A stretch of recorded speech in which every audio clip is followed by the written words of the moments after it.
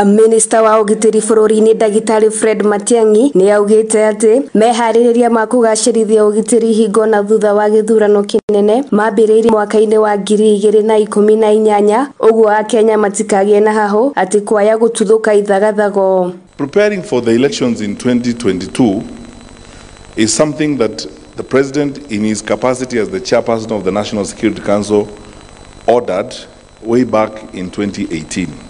We are ready to support the IEBC to conduct the general elections. We have invested heavily in acquisitions and getting new resources for our security teams. Mamwe ma makinya maria thirikari ĩtacũkĩtie gũtigĩrĩra Ugitiri nĩ ũgakorwo wa kũigana nĩ kuongerera namba ya abithaa a Ugitiri, kũgũra matharaita maria mabataraga, kuongerera ibirũ njerũ cia borithi, kwamũra macibũ na anini yao 600 na arũgamĩrĩri a thirikari 6,000. I'm going to outline briefly some of the things that we have done to prepare for the general elections. Increasing the numbers is one thing. Training our officers, we have done more than we've done in the past in preparing our officers. In addition to that, as I said, we've acquired equipment. Just last week, I flagged off a set of brand new vehicles. President Kenyatta has appointed over 600 new chiefs and assistant chiefs to create new areas of administration that are closer to the people.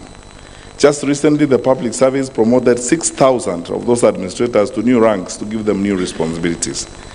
Put up a new scheme of service for national government administrators. Matiang'i nĩ augĩte atĩ gĩthurano gĩkĩ kĩna mathĩna marĩa maragĩkũmba, mamwe mao nĩ ungumania gatagatĩ-inĩ ka ahũranĩri iturwa ngũrani arĩa mararĩha ahũri kura nĩguo kũiyũkia ũhotani thutha wa maumĩrĩra, ateti kwaganĩra gĩtĩo hĩndĩ ya kambĩini na kũhũthĩra ũru nyenda cia ũkinyanĩria harĩ gũtambia mĩhuhu ĩgĩcũngĩrĩra ngahĩha. What are the greatest challenges I see in this year's election that we need to be worried about? Number one, an unprecedented level of voter bribery. Two, of course, we started early campaigns. The effect of that on development in the country and productivity is real, and you can see it.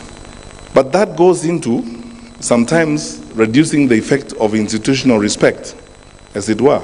Three, an unprecedented abuse of social media.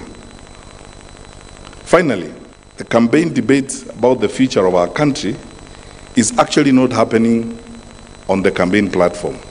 Nĩ aikĩtie rĩtana kũrĩ o Mũkenya wothe kũnyita itemi harĩ gũtigĩrĩra atĩ nĩ gũgakorwo na thayũ na gĩthurano nĩ gĩgatabanio na njĩra ya ũma na waragania.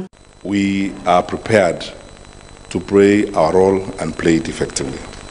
I invite all of you to continue to partner with us.